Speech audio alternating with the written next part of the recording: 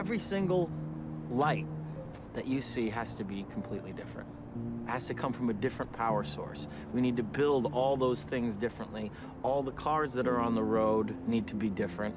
And this is one city, and if you zoom out onto a large map of planet Earth at night, you see electrification all over the world. And we're fighting powerful fossil fuel interests that basically want to keep doing business as usual. How can we possibly turn this all around? I mean, the fossil fuel industry is the biggest industry in the world. They have more money and more influence than any other sector. So, I mean, the more that there can be sort of a popular uprising against that, the better. But I think the scientific fact of the matter is we are unavoidably headed towards some level of harm. So the sooner we can take action, the less harm will result. Wow. Holy crap. That's a good robot. Whoa. What is your grand vision for all of this? The point of the Gigafactory is to get the cost of batteries down to the point where it's affordable. Right. Batteries are critical to a sustainable energy future.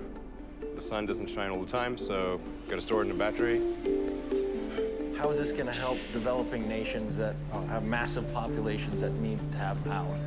So the advantage of solar and batteries is that you can avoid building electricity plants at all.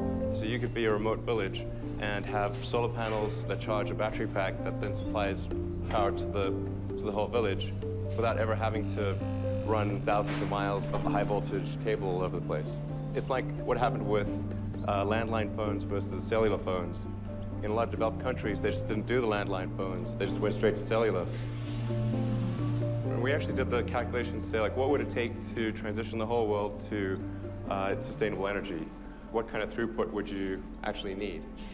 And you need 100 gigafactories. So 100 of these? 100 of these, yes. That would make the United States... No, the whole world. The whole world? The whole world. All energy.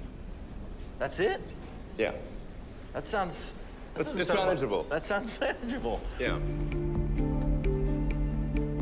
The Gigafactory, when it's complete, it'll have the largest footprint of any building in the world.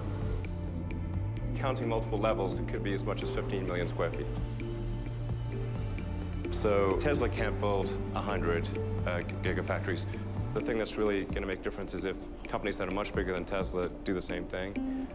If the big industrial companies in China and the US and Europe, the big car companies, if they also do this, then collectively we can accelerate the transition to sustainable energy. And if government sets the rules to favor sustainable energy, we can get there really quickly.